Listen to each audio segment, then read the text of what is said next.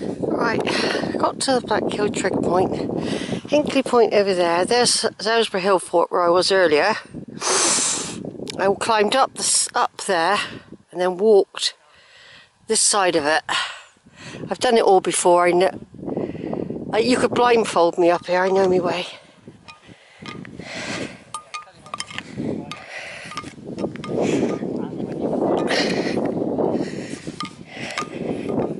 Yeah, it's been a great walk.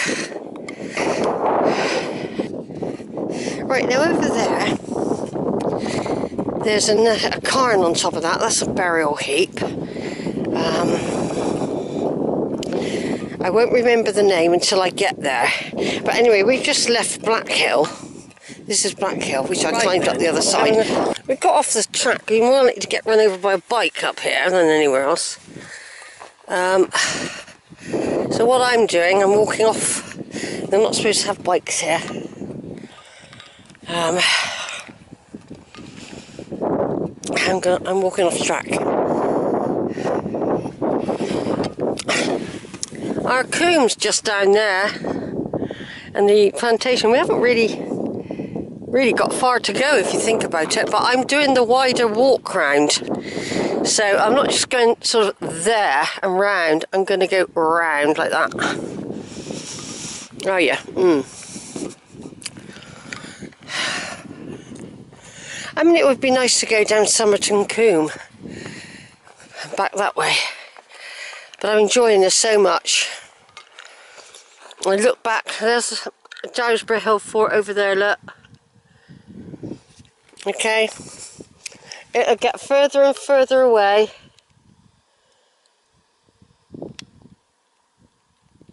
As we progress.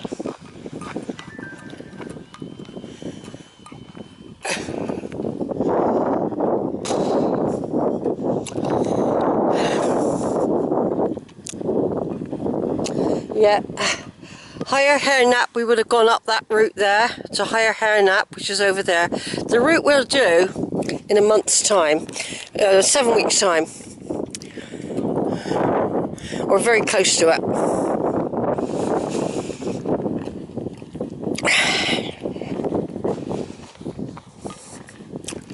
Yeah, I had a nice cooling ice cream. It definitely cooled me down. It's quite blowy on this side. Is it? Yes, coming off the Atlantic. There's a mark right in the distance. That's the path going up to the Beacon Hill, which I also did a week or so ago.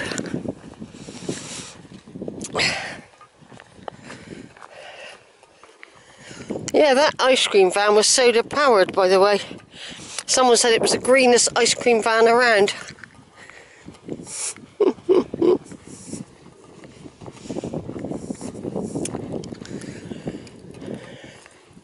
Yeah, I'm going round like that, not up over the top. Are you? Yeah.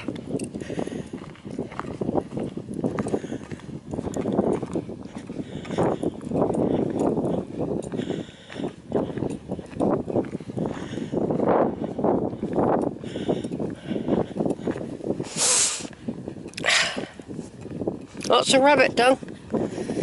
Yeah, I've come this way on purpose. So many bikes about. Is there? Yeah.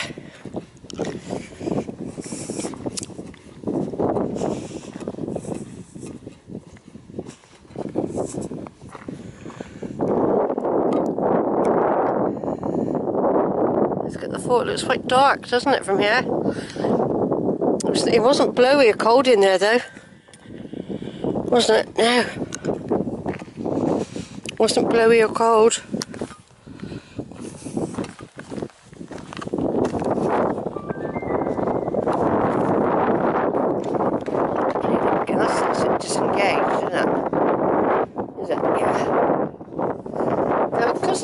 It makes you think shall I go a different way.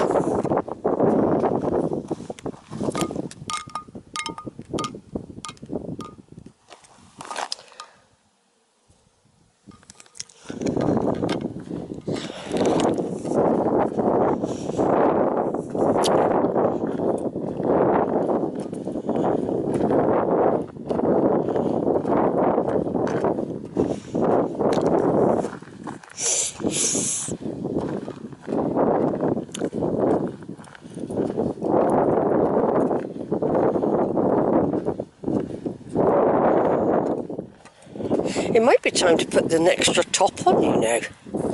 Might have. Might be. Might be time to put a top on.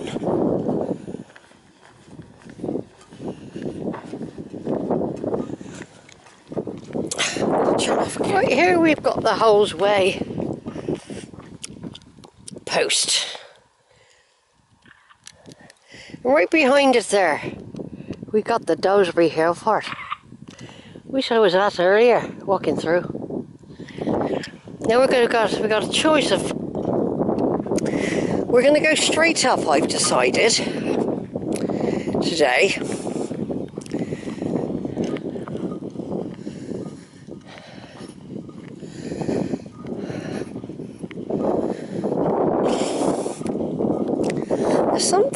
There is something up there though. I don't know what it is. It's been there for ages.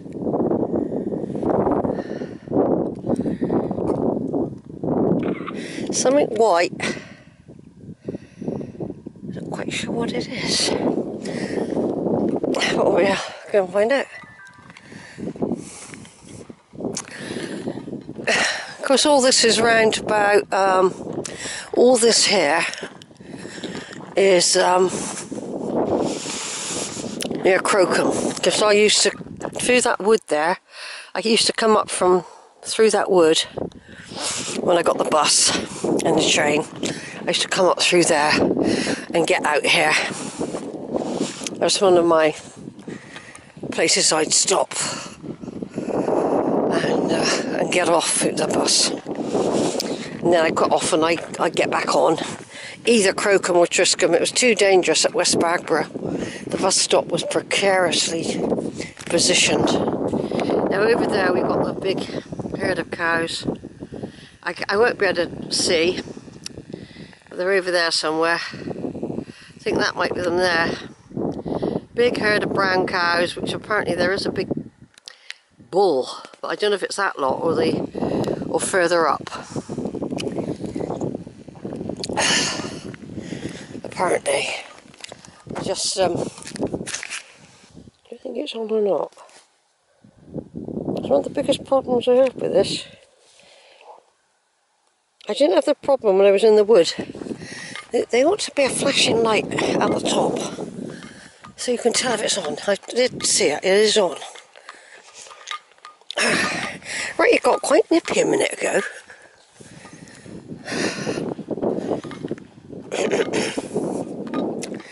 Yeah, whoever was up there, they had a white t-shirt on or something, and they were there for ages and ages. Now you're gone now. I kept thinking it was a very slow moving horse. And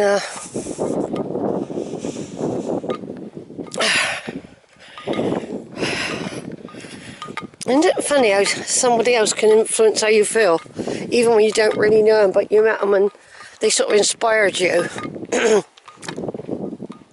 You know, we don't meet all the musicians, do we? Or the poets. But they inspire, or the artists, they inspire us. And it's the same with living people you might meet fleetingly. But those moments can be have quite an impact on you. It's true, that is true. That's why people go to plays or dramas. It cannot change your life, but give you a different way of seeing things. And she's this person I met. She's reminded me about the fragility of our planet. But of course, it always comes down to, well, what can we do? She said that herself. What can we do?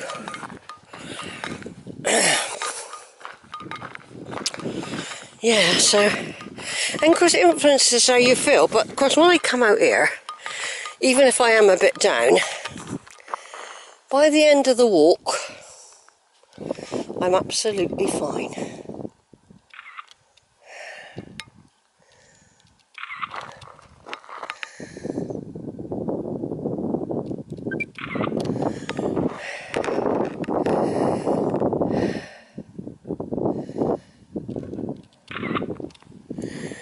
Yeah, by the end of the walk, I've been lifted. My spirits are usually lifted if they're a bit down, I mean. Which they can be with various events going on in your family. Sometimes you just feel a bit despondent for a variety of reasons.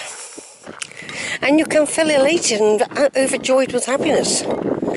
And you come out here and it just reinforces and helps.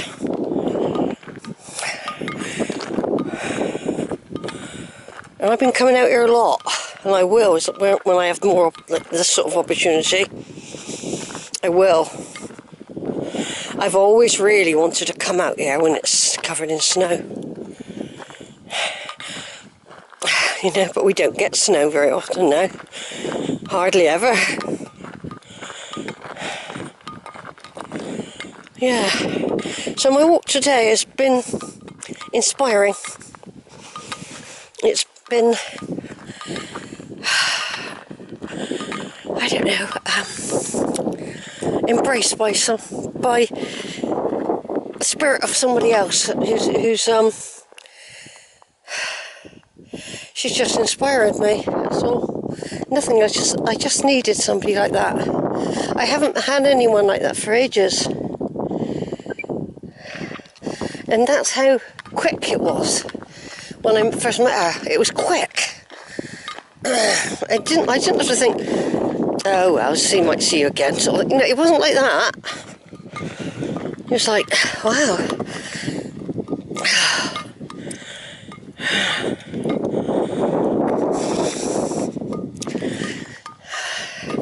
Of course, I couldn't find her for ages because I couldn't remember her name. I am terrible with names. Honestly, I really am. When I was a teacher, you know, I used to have to remember not just 30 kids in a class, all the different classes I taught. And most of the time I was younger, so I didn't really get it wrong very often. But I know there was a couple of times when, if I thought a boy was called John, and even though he would tell me, I'm not John, miss, I'm Peter. And, do you know what, even though I knew, I would still call him John. Now that's happened to me loads of times in life. There was an much older bloke. He used to sit in his garden. I didn't really know him that well, but I always thought he was called, what did I think he was called? I can't remember now. But apparently he was called Duncan. But I always used to call him something completely different. And there's another bloke. I still don't know if he's John or Rolf. He replies to both now when he sees me. It's so funny that. So for me not to remember someone's name is not unusual. But I remembered the little dog's name, Jet. I didn't forget the dog's name. And when I was trying to find out where she was so I could say bye, hi, whatever, most people knew who I meant when I mentioned the dog. Some of them didn't know what she was called either. But in the end, somebody who was aware of her, she was not laughing, but you could tell she was okay with it. And she just said, she let it slip, the name. Yeah. All I know about the name is it had an L and a K in it. So I got, yeah. It's distance, it can't sort of it's good really, distance keeps you distant. You can't really overdo it, can you? Because you've got that gap, but you can be pen friends. And that's the good thing about Facebook, I find. I've just located my friend Colleen in Turkey. She goes on WhatsApp. She don't do Facebook no more. Well, she does. She's got it, and she did communicate with me after me trying to get hold of her for 2 years. In the end, she came on. I said, please, to one of her friends, please, can she just say hi or something? So I thought, that's why I know she's all right. And now I've got a number, so one quiet moment I should contact her, and or I'll give her my number. But I don't know if that's her. See, I still don't know if that's her I'm giving my number to till I hear her voice. But so I'll ring her first. They can still get my number though if I ring her, can't they? Big pack, but they're gone down there. Big beefy cows. Now when I did Holford about 2 weeks ago, when I did Holford, what happened was the cows are all down the glen. So I was so lucky then I wasn't a bull, because I was walking down through the glen. I know that there were cows the other side of the stream. Stream won't stop a herd of cows. And there they were, 2, 3 sort of biggish cows with horns. I didn't check out what sex they were. I just sort of got past them as quickly as I could. One did stare at me, and one did stamp his feet, or her foot. But I got through. But it just scared me. Never in my whole life have I seen cows down the glen like that. I never seen them down there, ever. Did we come up that bit? Yeah. We came up that bit. Sheila, you must have forgot about that bit. Yeah, where that person was waiting for ages and ages.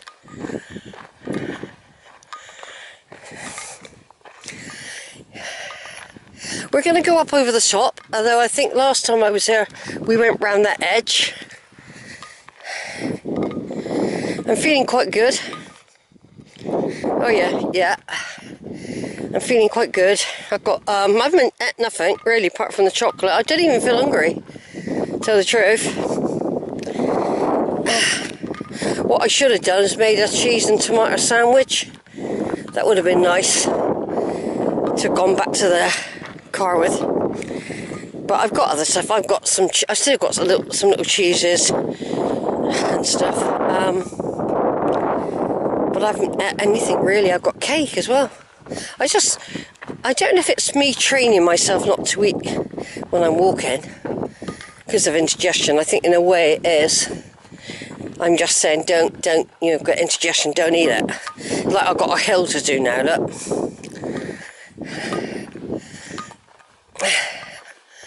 There we go, look. There's our beautiful Holford.